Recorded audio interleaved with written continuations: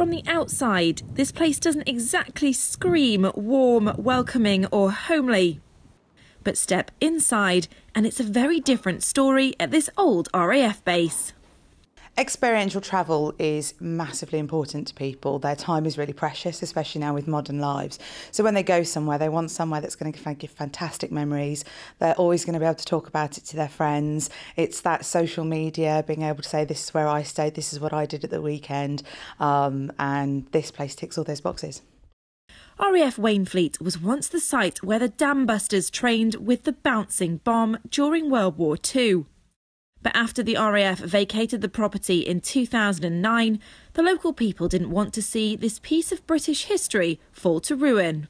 We've farmed here all our lives, so we've always seen it in operation. We've been up here when they were bombing, and always had an affiliation with the place. So when it came up for sale, it's unusual and just seemed, why not? Let's see if we can do something new.